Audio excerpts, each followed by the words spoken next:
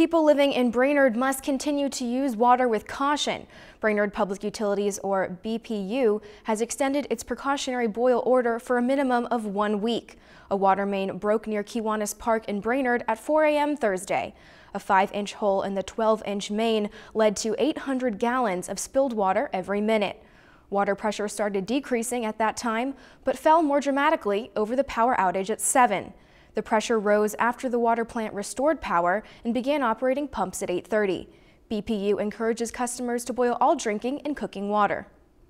The Department of Health thought it best is what could possibly happen is some suction. Could get some bacteria or debris or something sucked back into the system somehow if you lose total pressure. So as a precautionary item, we put out the boil order.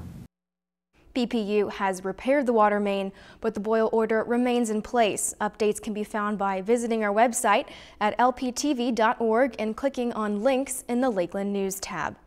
If you've enjoyed this segment of Lakeland News, please consider making a tax-deductible contribution to Lakeland Public Television.